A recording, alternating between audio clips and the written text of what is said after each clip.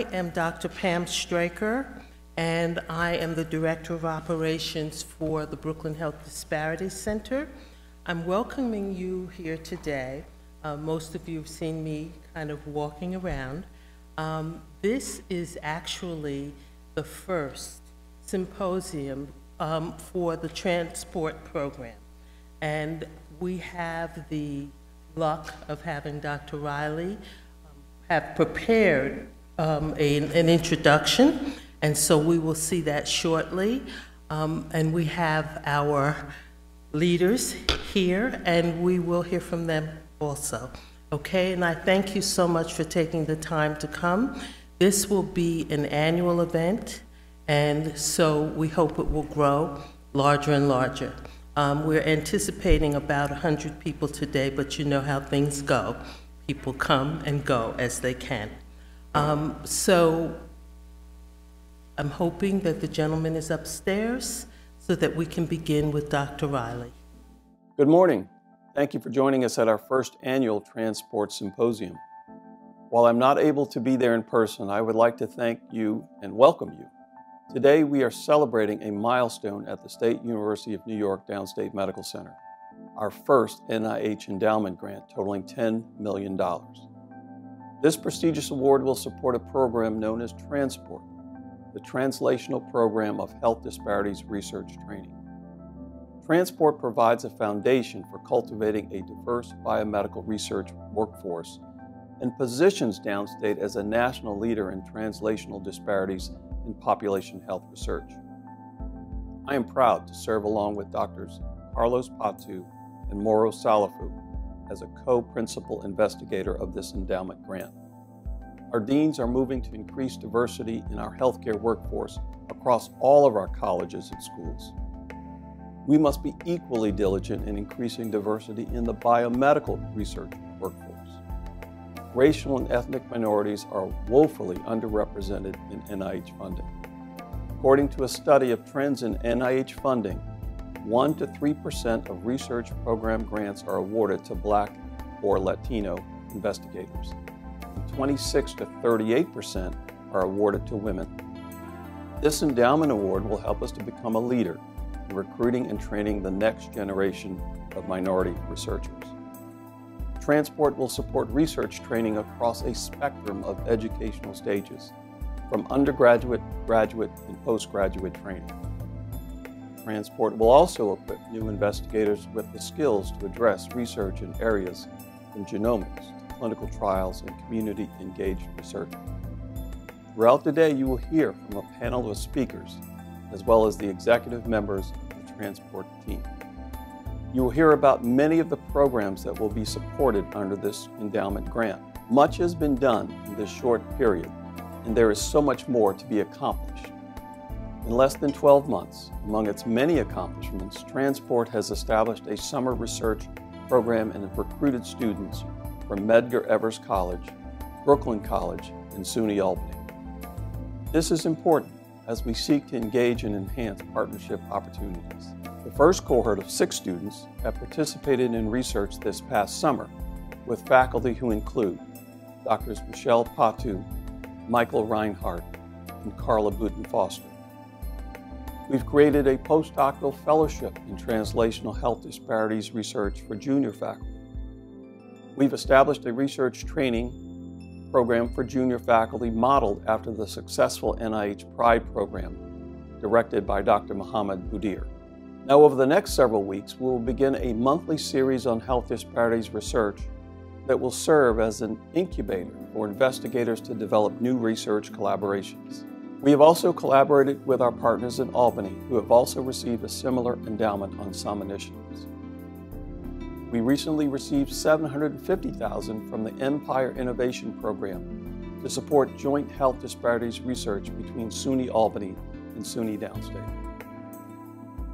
Additionally, Transport will produce a critical mass of trained health disparities investigators and provide career advancement opportunities. The ultimate goal is to build a workforce that can contribute to the elimination of health disparities in Brooklyn and beyond. I would like to thank the entire team who helped to assemble the data necessary to make our application sterling success, including Drs. James Diaz and Lawrence Schell, as well as Vincent Dillio from SUNY Albany. Dr. Pamela Straker and Lakia Maxwell from the Brooklyn Health Disparities Center, the Office of Research Administration, the Office of Diversity, Education and Research, and the Office of Student Affairs, as well as all other faculty and staff who have been instrumental in making this a reality. Thanks to all of you who have contributed to the successful creation of Transport. Have a great day.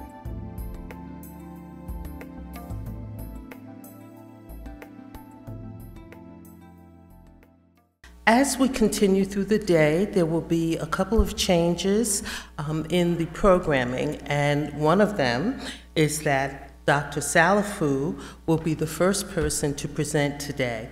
And I'd like to invite Dr. Salafu to the stage. You all know him, but his bio is on the back of the program. Let's do it the Brooklyn way. Good morning, everyone. Okay, that's very good. First of all, welcome to all of you for coming for this symposium. As the President said and Pam said, this is our first transport, and now you know the meaning of transport, so we're going to be using the acronym throughout: transport. So thank you for coming. My job here today is to get you to understand what the Brooklyn Health Disparities Center is and how it connects with the transport program.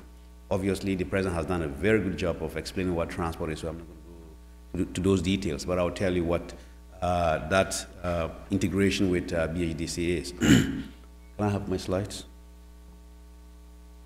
Before I go though, I'd like to acknowledge a number of people in the audience who are really very important to our research. Larry, could you get up and be recognized from UAlbany? That's my counterpart at UAlbany. And then James Diaz is Vice President for Research from University of Albany, and our former dean, who is now the PI, the contact PI for transport. Where is Carla? Carla is the, all right, Carla, everybody knows Carla. So I just want to acknowledge publicly that the name transport, the acronym was, the thought for the transport acronym was Carla's idea. So thank you very much for that. Okay. So what is BHDC? Every community in the United States needs some form of community engagement, especially from the academic perspective. So sometime in 2002, the Brooklyn Borough President commissioned a group called the Milano Group. They did a very nice review of the challenges in Brooklyn, how to provide care to the underserved population in Brooklyn. And they came up with a report. That report was named the Milano Report.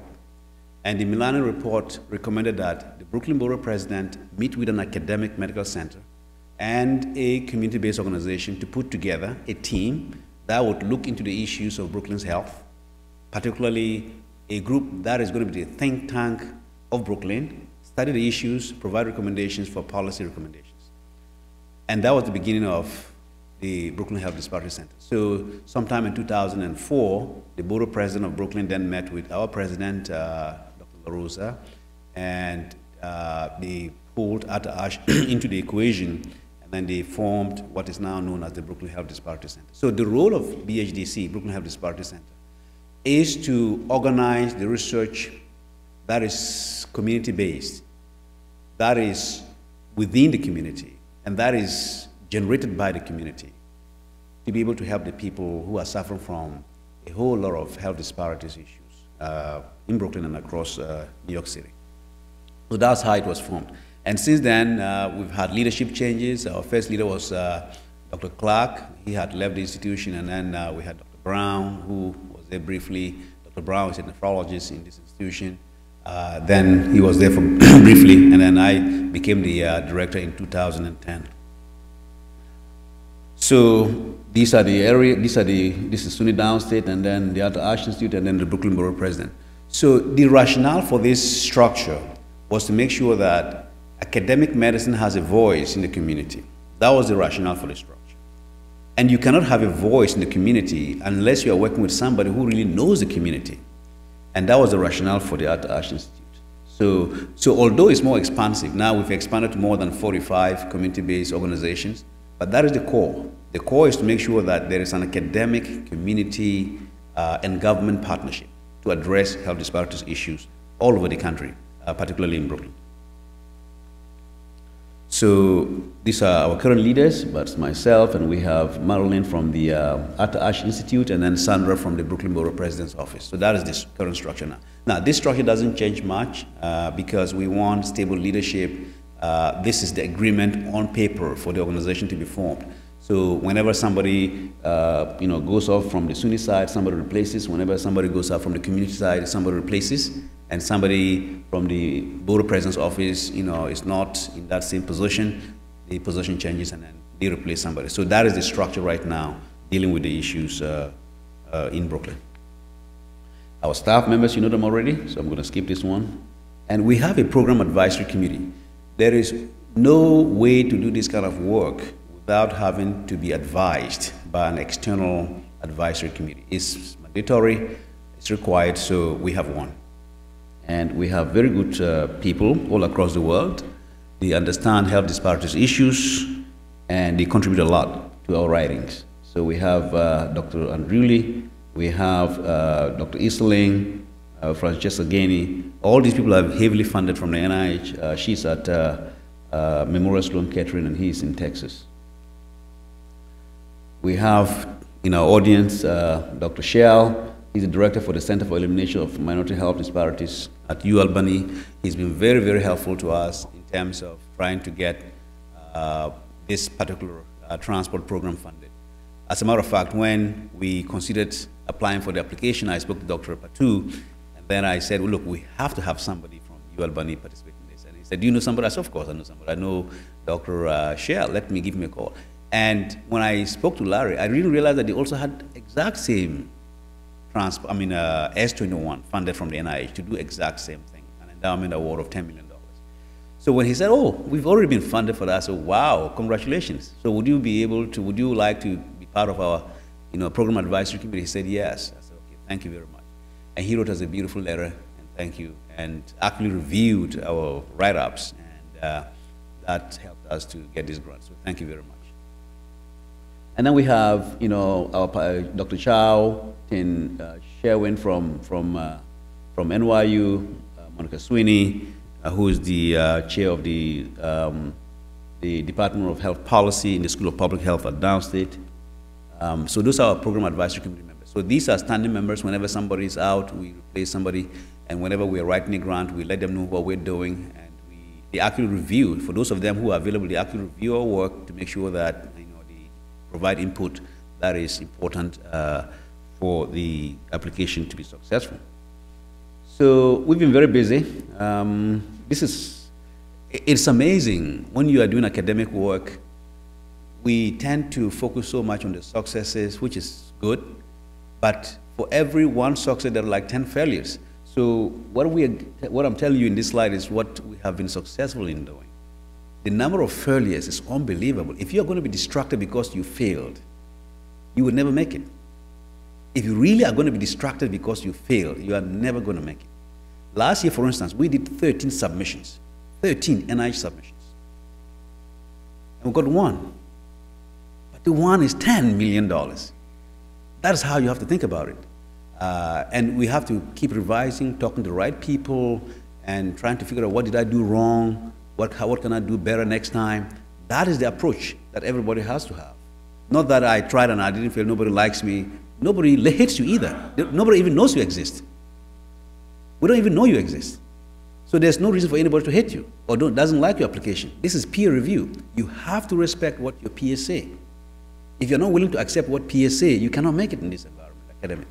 So the advice is that when you write something that is not funded, when you write a paper that is not published, nobody is against you. Those are your peers, period.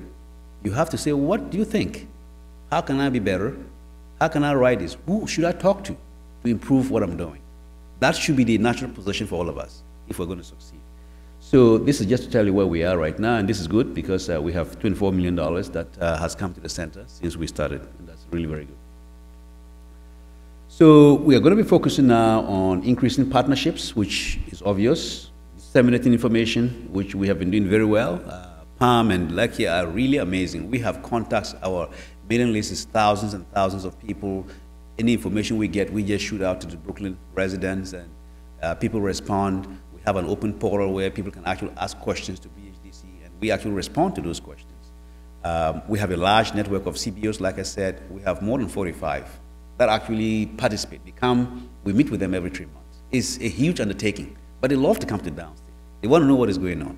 And so we keep them engaged, and by that engagement, we get to know what they think. And part of the requirement for a successful application in health disparities is actually to engage the community. If you don't engage the community very well, you're unlikely to be successful. So there are two terminologies which you might hear today or in your readings. One of them is community-based participatory research, which means that you actually go to the community and you ask them, what is your problem? They will tell you your problem, and you design research around it. Now, it doesn't mean that you're going to go door to door knocking and say, what is your problem? There is a process to getting that done. That process is called Delphi. In other words, you probe the community by surveys, they tell you broad things, then you narrow it, then you narrow it, then you narrow it until you get to what the community is really focusing on. And that is community-based participatory research. That is the ideal. The other one is community-engaged research, which means that you are engaging the community, but you are not really taking the ideas, which is, for instance, we know that maternal mortality is a problem in Brooklyn, or maternal morbidity is a problem in Brooklyn. So we will go to the community and we'll say, okay, we know you have the problem, and we want to solve it, and we have a solution. Just help us to solve it. So you are engaging the community in the solution. That is community engaged research. That is less ideal in terms of research and being able to understand what the community needs are. But either way, if you put up a very good application and you address the issues of the community in a way that makes sense, you could still be funded, and you can find the answers that would then come back and help the community. So the transport team is here. You know all of them. The last people I'm going to mention by name because they may not be here, and they did a lot of work in helping us. Mark Stewart is the Dean for the School of Graduate Studies. Mohammed Bushdier was mentioned. Michelle Patou is in the audience. Michelle, you want to raise your hand and stand up? Okay, that's Michelle. Michelle is the director of the Institute for Genomic Health. She's a psychiatrist and geneticist, right? Genetic psychiatrist. She likes the genes. Tracy Wilson might come in sometime today. Amy Efable might come in today, and Michael Joseph. These are all from the School of Public Health. So we have the School of Graduate Studies. That is Mark Stewart, the School of Public Health, the College of Medicine. I saw Shirley here this morning, Shirley Gerard, from the School of Nursing. So we are trying to be as comprehensive as possible from the transport perspective. In other words, transport is not designed for any particular school. It's designed for the entire campus. And so anyone who has an idea or who wants to participate in the programs is welcome to do so. And we'll be happy to collaborate with that person. And we want to also acknowledge Barry Smith from the Dean's Office, who worked with Dr. Patou really, really very well to get this done. And when the grant came in, all the paperwork that was needed in collaboration with Pam and Lakia was able to do all that stuff for us. And John, who was very instrumental in putting the actual application last-minute pieces together. Okay, so the objectives are what? We wanted to create this program because there's a need. The president has already made those remarks, and I don't want to belay those points again. He made a very good remark on that. The video was very explicit. But there's a real shortage.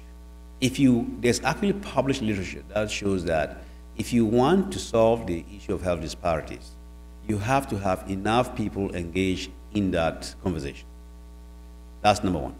And you have to have enough minority people also engaged in that conversation, the research itself. That is well documented, right? So if we don't have enough people of minority extraction, underrepresented minorities who can be trained to be part of the conversation, it's really very difficult to get to the solutions. That is the goal, in summary, of transport. We want to increase that capacity to be able to do that. So this is the organization. You see that we will be recruiting post-doctoral candidates or junior faculty members. They will undergo a summer training program in year 1. And these are the areas we're going to be focusing on: cardiovascular disease, diabetes, cancer, HIV, mental health. All these areas are what we call the content expert areas. Content expert areas. So there are going to be mentors in these areas that these trainees are going to be connected to. In year 1, they will receive basic training, and then in year 2, the expectation is that they will come back to the program well prepared.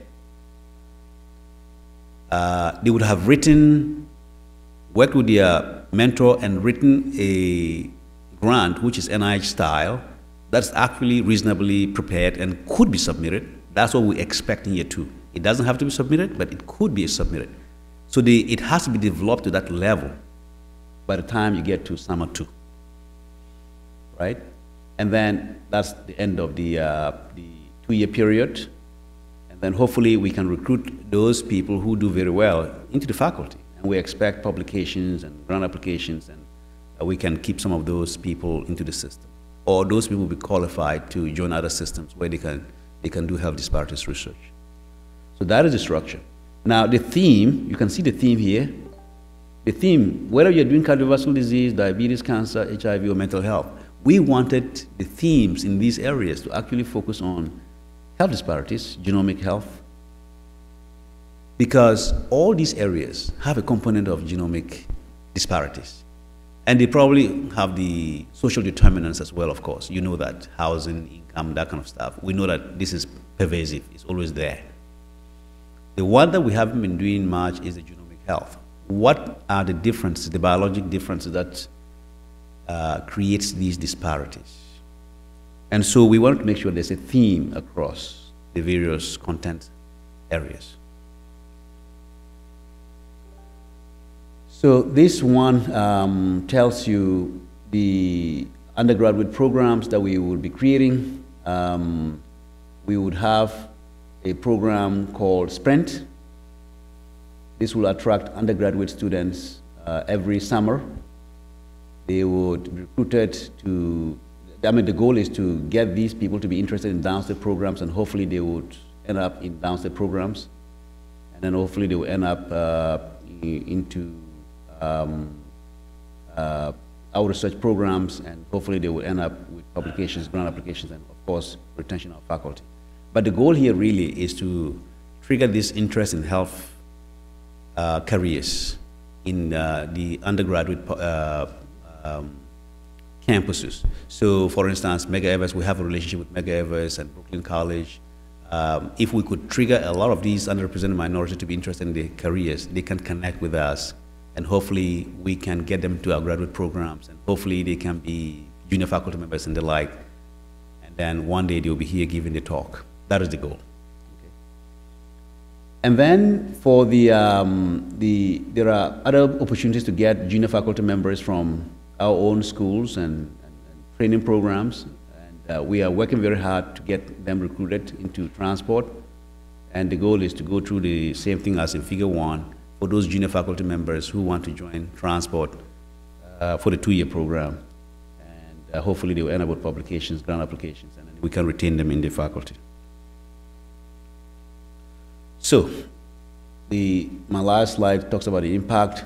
We will provide a rigorous research training infrastructure that will produce the mass that is needed to make this whole health disparities research more meaningful. Now, why are we always talking about research? It looks like you're a researcher, but that's not the point. You have to understand the issues. That's where we're getting to.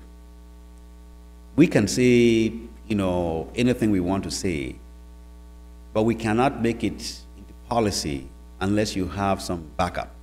You have to have a rationale for creating policy. So all this research we're doing is going to end up in somebody's desk, let's say the president's desk, and then he will sign something. That's what it means. You have to have the evidence behind the interventions that will decrease health disparities.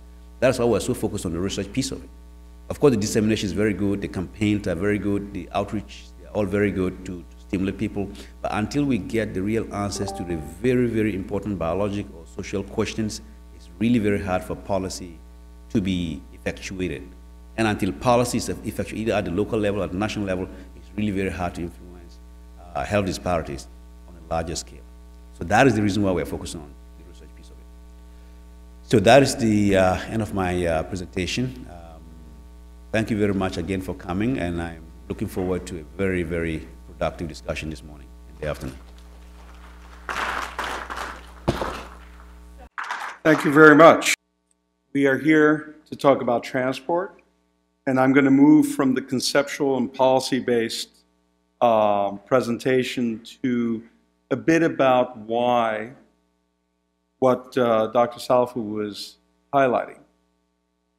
Discovery, understanding, knowledge about the populations we treat, about the populations we all come from is so critical. And I will, as I do every day, recognize my wife for now. As I become demented, we'll see. But anyway, Michelle leads, as we've mentioned, the Institute for Genomic Health. And we really believe that we serve a population that is underserved, not in many ways, but also in our understanding of the basic biology. You know, we come from a construct where we believe in everyone being equal, but we also need to believe in the need for precision medicine, for understanding the individual, the population and community they come from, and that has a biologic background as well as a social, environmental background. Both are critical. We're stressing a bit on the genomics because a lot of the focus to date has been on the social, structural, environmental differences. Very little, in fact, has been done in genomics because our ability to study genomics has really been only recent. So, transport, focus on health disparities. You know, we use the term endowment, and everyone understands what endowment is, but I'm going to stick 1 second to say the goal here is not the $10 million over the next 5 years. The goal is the $500,000 a year forever that an endowment creates. Our goal, because we're allowed to, is to do phenomenally well with this first grant, and then we're allowed to submit once more for another $10 million. Because our goal is to have $1 million of permanent funding.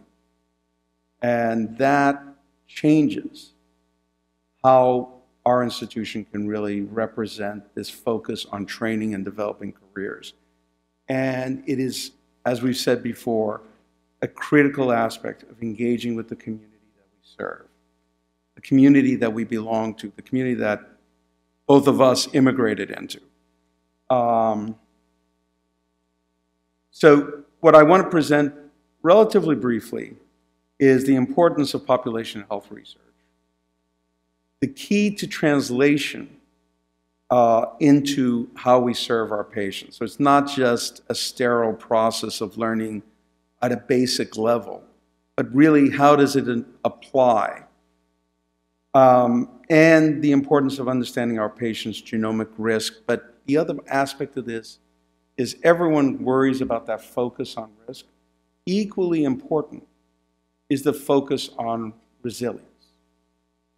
And what I need to highlight as we start looking just at a little bit of history, I'm a carrier of a particular birth defect that I learned about from 23andMe recently, and which means that I carry a mutation that happens 1 in 1,000 people. And if I had a child with someone else who carries that same mutation in 1 in 1,000 people, we would unfortunately have a child with that disorder. The odds of that happening are 1 in 1,000,000. Now, being a carrier has that problem. But the reason the gene exists as it does, the mutation, and keeps being passed on, is because in all likelihood, it actually has a particular strength, particular value to us as people. So being a carrier may make me vastly more resistant to a particular disorder. or to a particular infection. And therefore, people like me are going to survive that risk preferentially to others who don't carry that.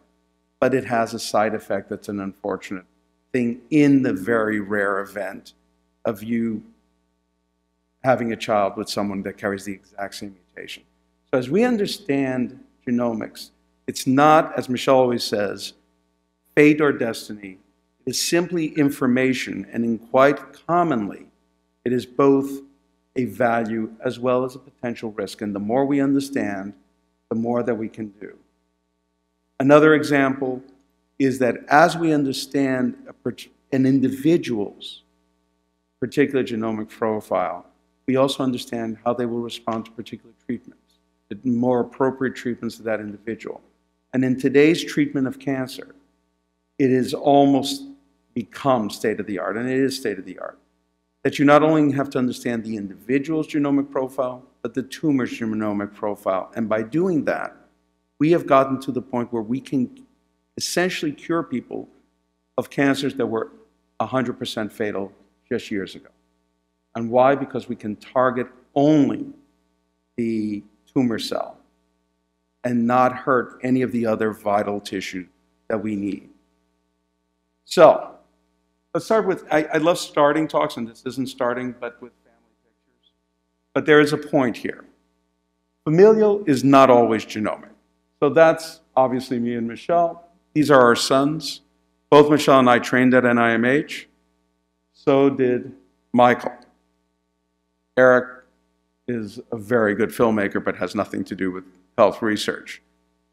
However, these phenotypes, the phenotype of having trained at NIMH, if it has any genetic component, it is minor, I suspect. I think the fact that he grew up with two researchers as parents who had trained at NIMH probably, in other words, the social environmental construct is the dominant thing here. But we need to understand that that focuses us on familial will carry also strong information on the environment, on the way people are brought up, on the potential to develop in a particular way. I'm also a psychiatrist geneticist, and so what I wanted to highlight here is that two of the major serious mental illnesses that we have devoted our careers to are schizophrenia and bipolar disorder. There's population risks. The risks are significantly increased by 10 to 15 times if you are related in a first-degree way to, or even a second-degree way, to someone with that illness. But, for instance, twins tells us even more, because if you're a dizygotic, a fraternal twin, your shared risk with your twin is identical to any other sibling. If you're a monozygotic, identical twin, your shared risk zooms up to in the order of 50 to 80%, because your DNA is shared exactly. That's overly simplifying, but the bottom line is it tells us that there is a strong DNA-driven genetic component to risk for illness. It also tells us that you can carry 100% of the risk that may have contributed to an individual, the brother or sister that's sick, and then your identical twin still has a 30, 40, 50% chance of never developing illness. So it tells us environment is also critical. I want to just tell you that population has always been the focus of our work. So our work 20 some odd years ago, actually 28 some odd years ago, started on unique islands that are off the coast of Africa and Portugal, the Azores and Madeira Islands. And the goal there was to study populations that had become very much isolated. And that's a strategy that lets us study families and study the population as a whole.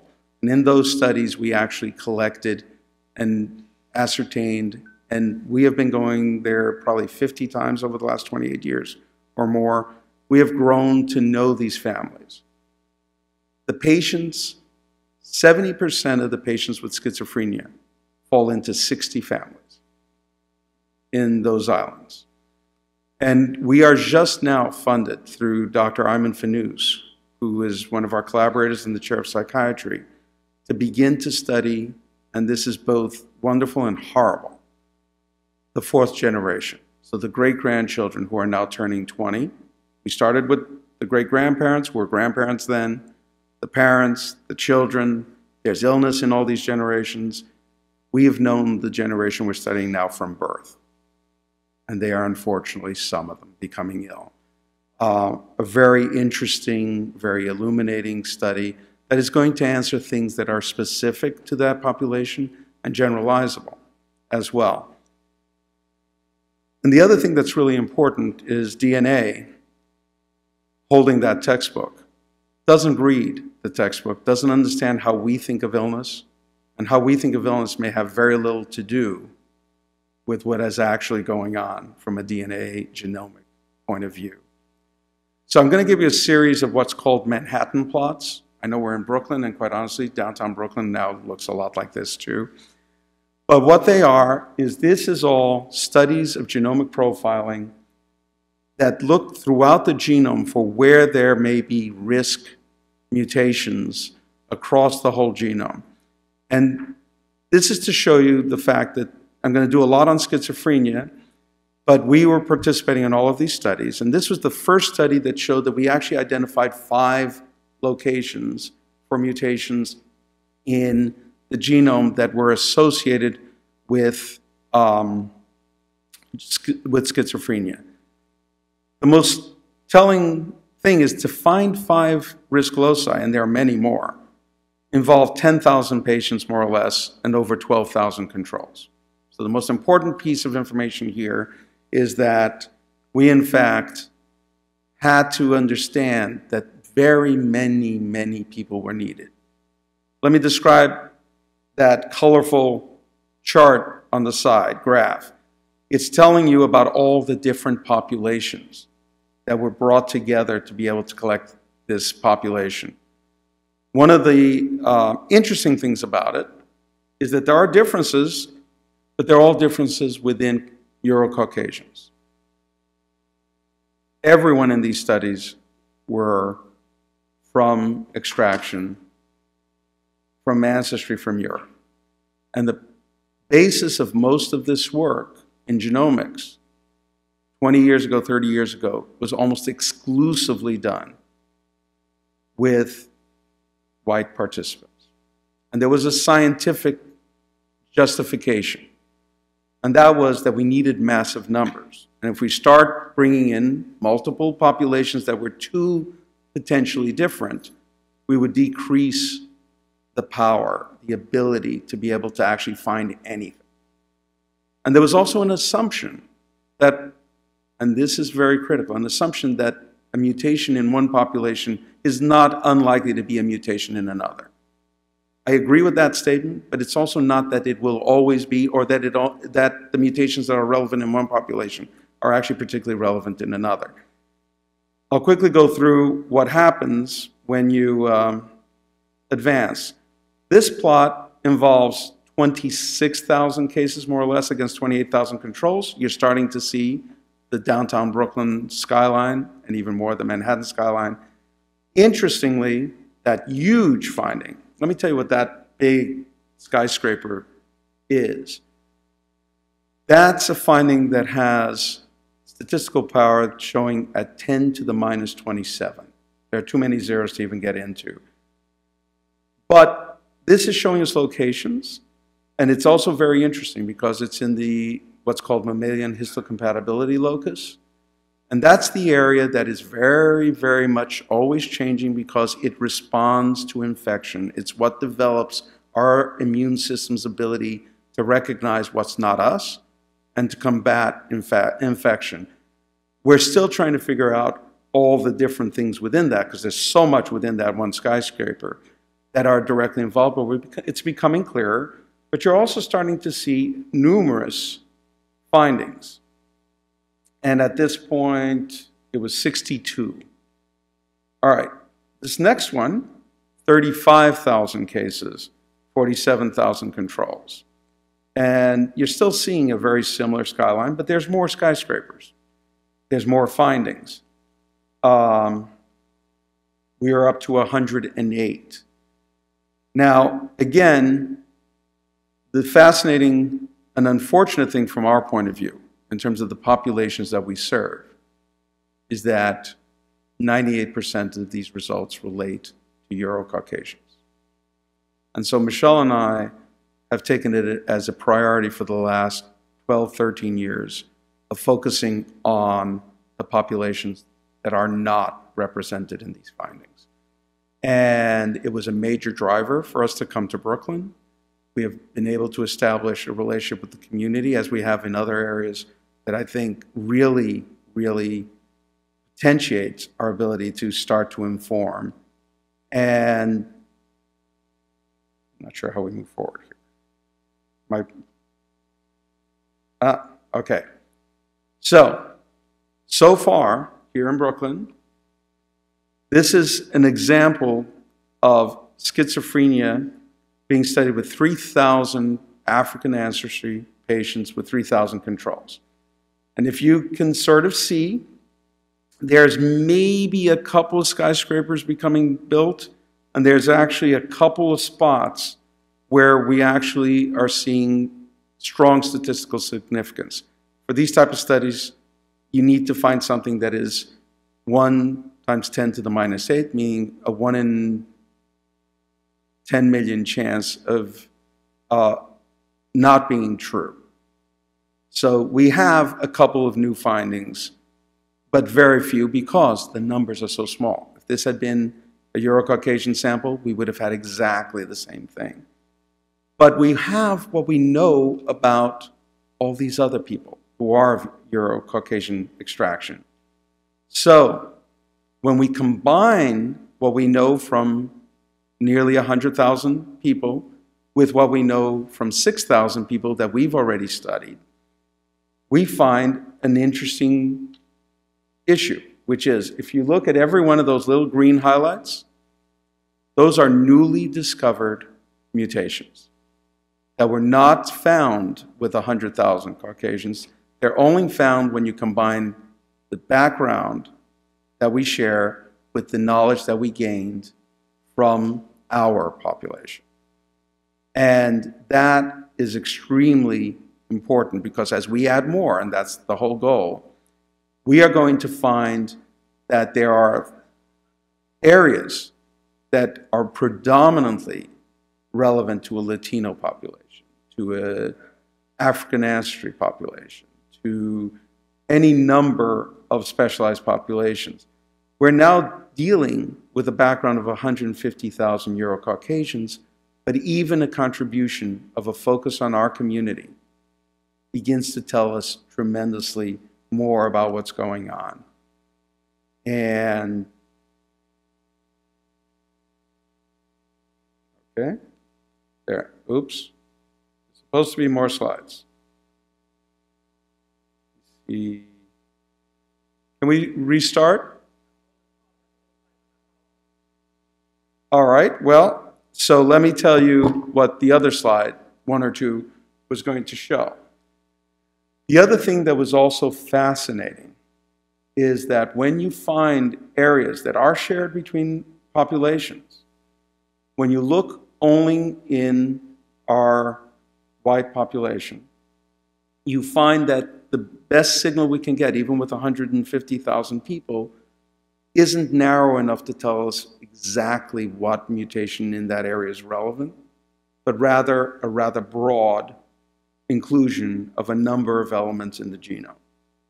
When they are shared between African ancestry, possibly Latino, and so on, the more differentiable populations you can bring together, you suddenly find that it may be this wide in Euro-Caucasians, it may be this wide, it tends to be narrower in African ancestry.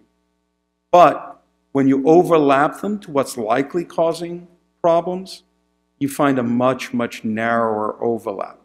So if you had 100 different things that may have fallen in the area of risk to study, the overlap may only have 10 or may only have 5. So it's tremendously illuminating into how to focus our important research work. So there's tremendous benefit to working on our populations. It is critical in terms of how we begin to apply, to translate what we're learning into how we treat our patients. It is extremely important, and I'm going to give an example that Michelle often gives in her talks, to understand that we need to know our community and our patients in a very specific way. So again, I'm going to use schizophrenia as an example. There are a number of what's called typical antipsychotics, treatments that have been around for 30 years that work. But a lot of work was done to develop new generation antipsychotics that didn't have as many side effects. Well, it turns out that in the African ancestry population, the metabolism of the new agents works out that you have more side effects and less effectiveness than you do if you are Euro-Caucasian. So applying the more expensive, newer medications actually has less likelihood of helping. I'm generalizing. You need to caution, it works very well on many people, and I'm going to add that in a minute. But using the older medication also has better results. However, who is truly at the relevant place of African ancestry versus Euro-Caucasian? You're not going to know by how we look. Because what you are at a particular point in your genome has very little to do with what you look like as a phenotype, as an individual. And you may be, apparently, someone who looks like they came from Ireland, the family history is primarily Irish, but for that point, you have your ancestry as African ancestry. Or you might be completely associating yourself as being African ancestry, but as we know, there's a mixture in our population. At that point, you may need to be on one of the newer medications instead because you've inherited a purely Irish ancestry there. So we need to get out of the sense that the only thing we need to do is to group in a social way people by how they define themselves. We need to understand the individual as much as we need to understand the communities. So there's relevance to the community because the vast majority of people that look one way or another might share certain more of the things, but we can't be that at that level. We have to go beyond that to the fact that we need to understand the individual as well as the community. Thank you very much. I'm going to announce first that I am not Marilyn Frazier. Marilyn was in a car accident this morning, and so she asked me to do some aspect of presenting her slides. She is fine. She was not hurt, but her car is towed away, and so she is going to take care of herself. I wanted just to point out that the presentation we just heard is critically important for us as we understand what the complications of trying to develop treatments, real treatments for our population. And this will lead into Marilyn's presentation, but as we know, our populations are not necessarily trusting of the medical community because of the many experiments, the many different types of negative outcomes that have happened to people of color.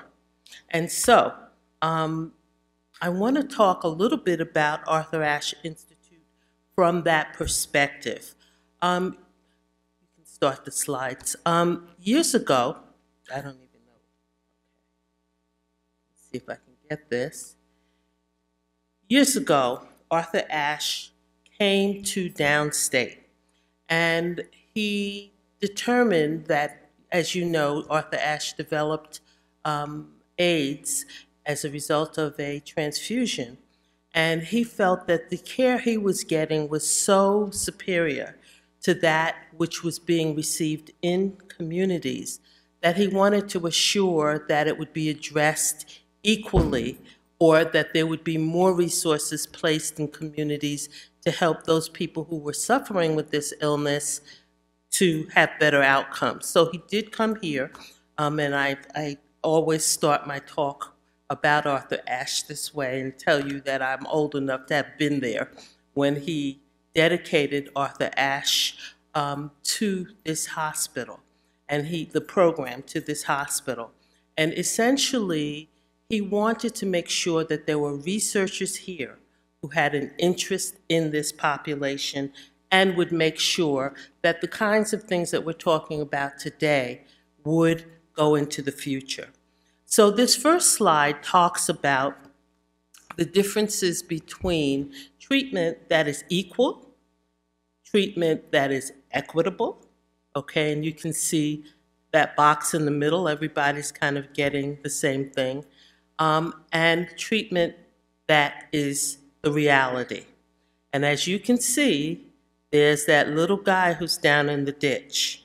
And so often, our populations wind up being in the ditch when compared to others in terms of resources that are given to the treatments that we all deserve. Arthur Ashe and the Institute have worked to make sure that we begin to do a better job of talking to our communities so that services can be more equal. They can have more equity. And we can approach this from a better perspective. Arthur Ashe really has done treatment in non-traditional settings, and I think it's important for us to know that the work that the Patous have done is rather incredible. The number 3,000 is very high for being able to recruit people in our communities. Generally, we do not like to speak to people about medical issues in a medical setting because there's so little trust. That's getting better. I think that Downstate has gone a long way to improving that, but we still have that issue. And so Arthur Ashe Institute took their initiatives into barbershops and salons, and they actually do programming there where they both ask questions, they do training to really help people within the community get with the program in terms of their health. Okay. As well, Arthur Ashe is also involved in training URM, or underrepresented minority students, who are at high school level, and actually they go all the way down to middle school in terms of training students around issues pertaining to our populations. I want to just say that we are very fortunate to have this type of arrangement. There are a lot of places that don't. We're lucky to have run into UAlbany because they also believe in this type of approach. But essentially, this says an agreement to do something together that will benefit all involved is what a community academic partnership is about. Okay, so the strategy for partnerships is bringing people together, building on strengths that exist in the community, and seeing the community as leaders, messengers, and advocates. So Arthur Ashe has developed a community advisory board, and they actually meet with them on a regular basis. That community advisory board has also been of great service to Brooklyn Health Disparities Center. These are people who are in the trenches, seeing what's going on, and really giving feedback about, number one, what types of issues our communities are facing, number two, how we might best address them, because often as professionals, we feel we know better. Not the case. So I won't belabor the point, but it's all about seeing community as a leader, as leaders in developing treatment plans. Okay, so the partnerships center around research, around funding, around resources, commitment to addressing health disparities, credibility. So for many of the places that are seeking to do research in the community, they don't have the credibility to be able to do the types of research that are done here at Downstate. So if a community organization is not affiliated with an academic institution, it is most likely that they will be limited in the types of research they can approach. So we offer them some kind of backup for doing the types of research they'd like to look at, and they help us by providing us with information about the community. The community also offers us dissemination options so that we feed out to the community the findings regarding the research that we've done, the findings regarding what we think should be looked at, and again, we keep getting feedback from the community. As well, the research that community organizations do assist them with building capacity, right? So I led a mental health agency years ago. And essentially, if you're not one of the big guys, you cannot get resources in the community.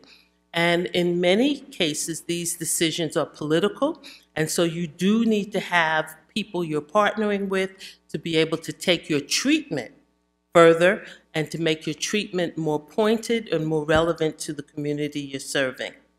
And as well, the partnership offers you the opportunity in both directions to develop expertise in the area you're addressing. Okay, so Marilyn has put this slide here to talk about resources that are on both sides, on community side and on academia side. So CBOs, community-based organizations, have a knowledge of the community. They help with research and health priorities. In some ways, they also understand some of the policy issues.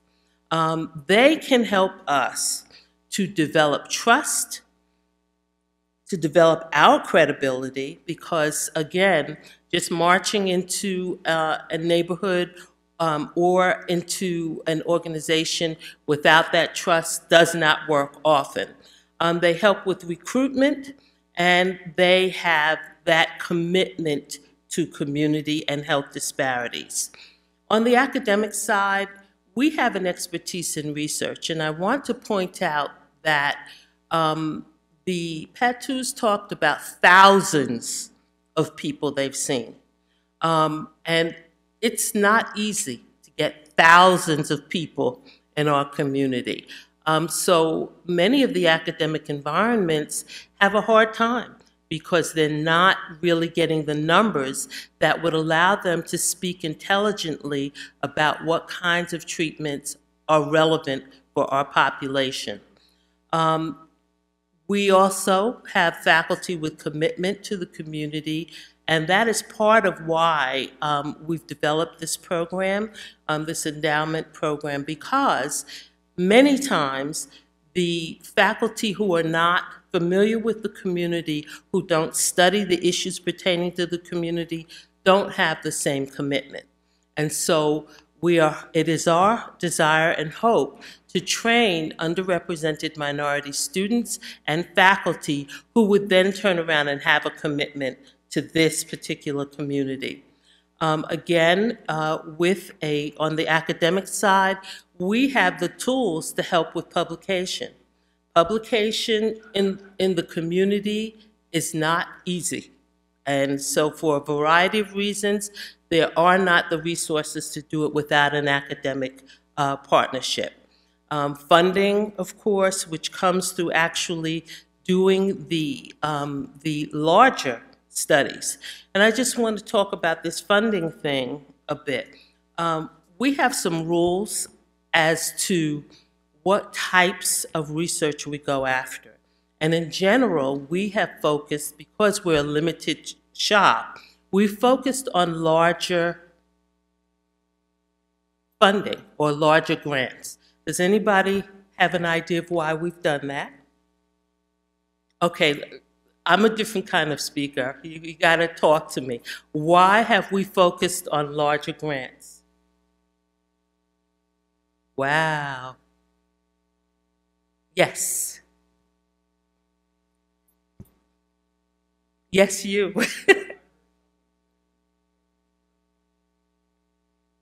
Say that again. Okay. Oh, indirect? Okay, so tell me what that means, Dr. Taylor. Okay, that's certainly an aspect. Would you like to add? I'm going to add a third reason.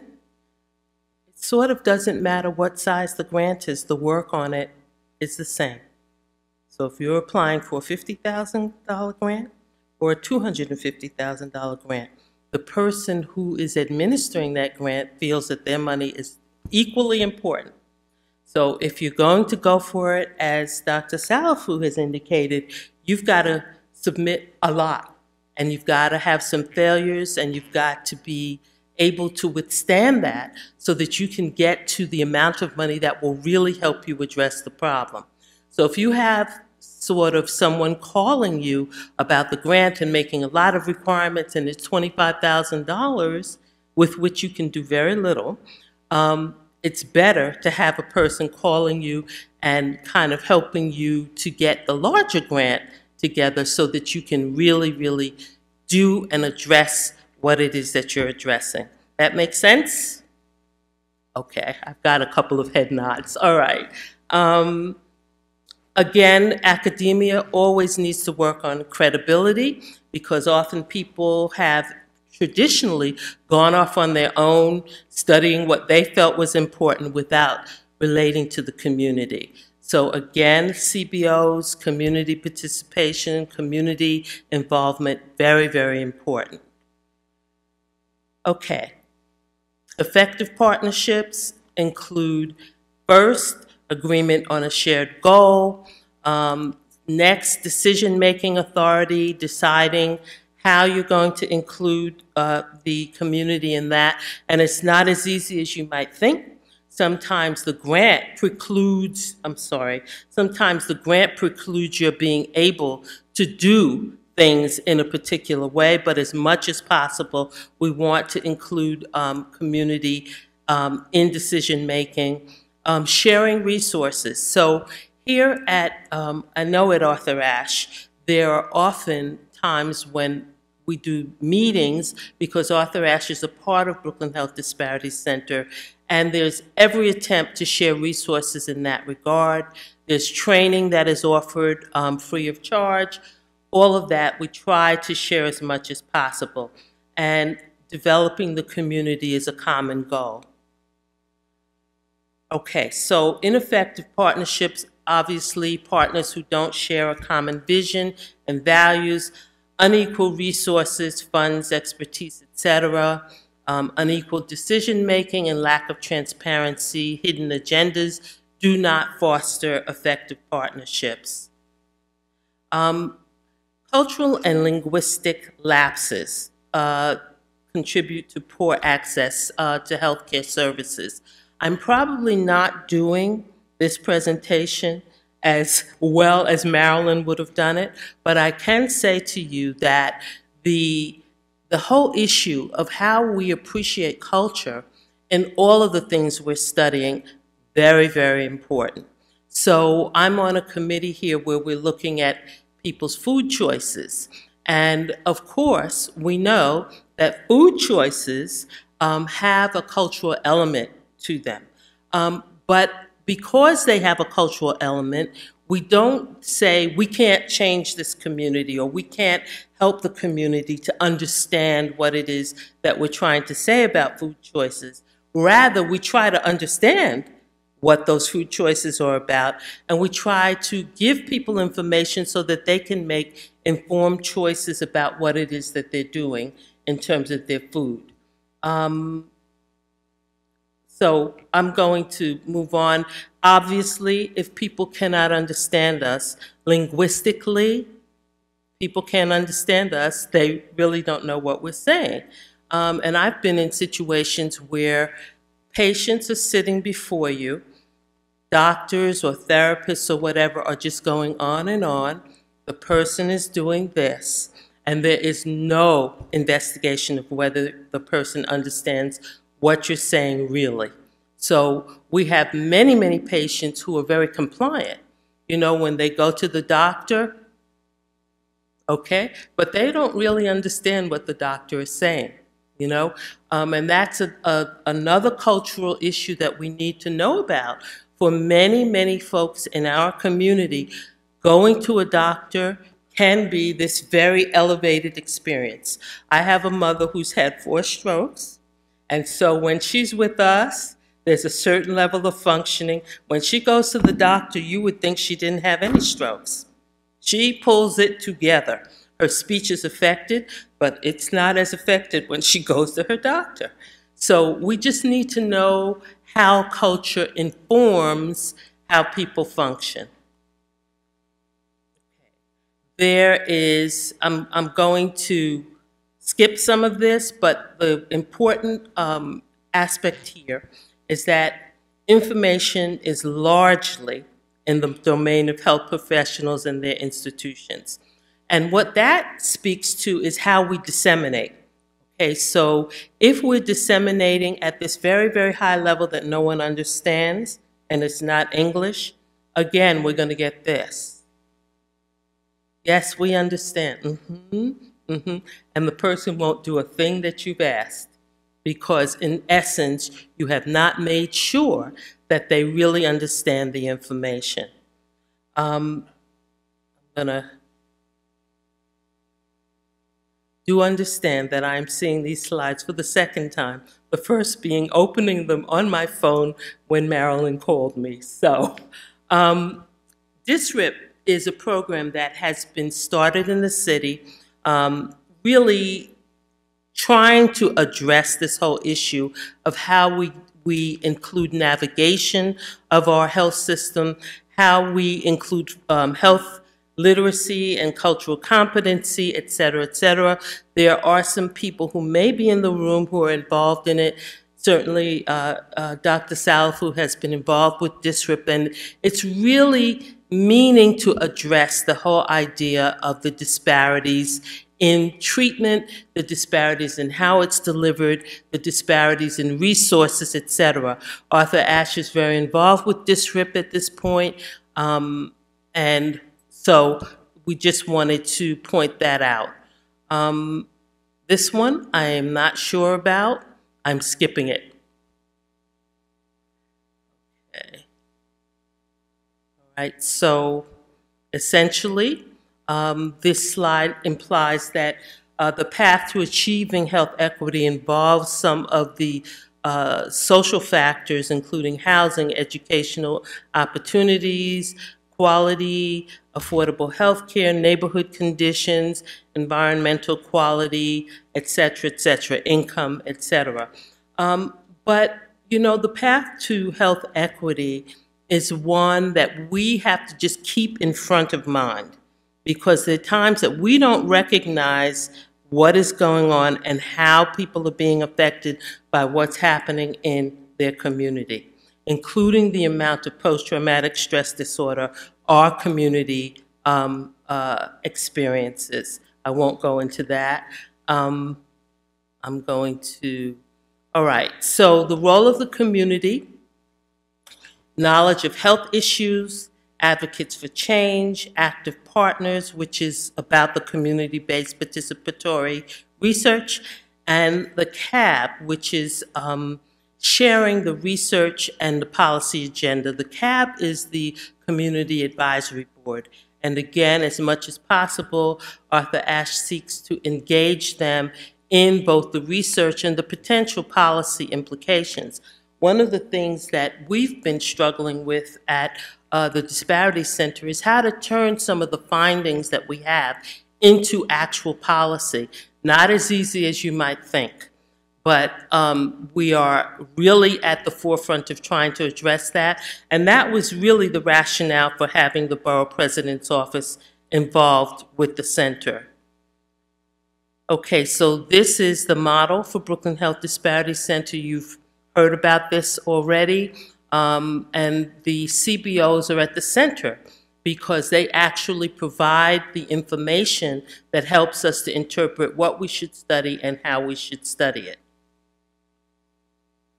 Okay, this is community-based participatory research relationships. I can't even read it from here, but essentially, all of these are factors that go into the way that these relationships go forward positively. All right, this is something that I've had to get used to.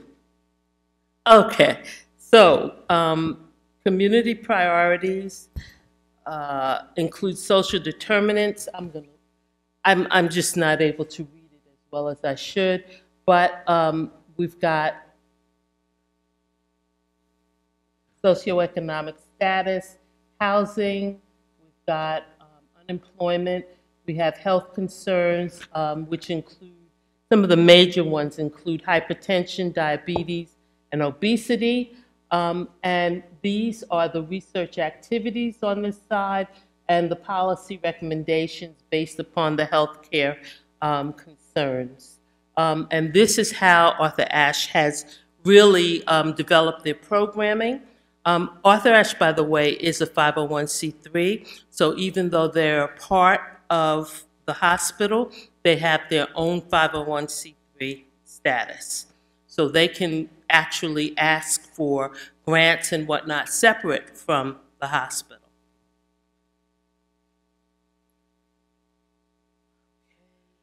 All right. One of the things that Arthur Ashe does with the students is every year they have an actual opportunity for the students to present their research work. And it is so important. You just have no idea how important some of the research is that the young people who go through Arthur Ashe's programming is. They've done things that we've even looked at and said, gee, we didn't think about that. So I'm going to focus on that on this slide. They have a graduation ceremony, but they also have the students actually begin to be able to write. And incredibly, the students are excellent in this domain. The summer internship program began in 2010 for Brooklyn Health Disparities Center. Students were recruited from a program within Arthur Ashe, and they received training. They conducted over 60 research projects, and we've replicated this program in Trinidad and Tobago, which is an incredible occurrence. So Arthur Ashe is international. All right, so these are the lessons learned. Need for innovative intervention programs, culturally tailored interventions are essential to effectively reducing health disparities. Utilizing community resources is important. Bi-directional partnerships are needed, and we should involve the community in all aspects of the program.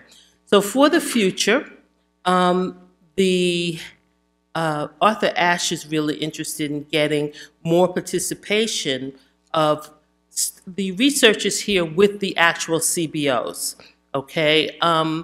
That's a tough one because often the researchers wish to be somewhat distant from the community and from, you know, the detail of dealing with community partnerships. It's not just smooth and easy all of the time. We should revisit shared research and policy agenda, grant collaboration with CBOs, researchers, and government officials.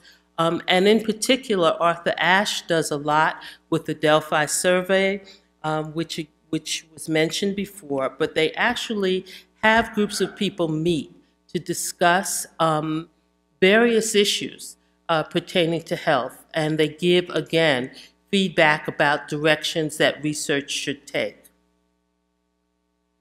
Okay, that one is pretty obvious, and thank you.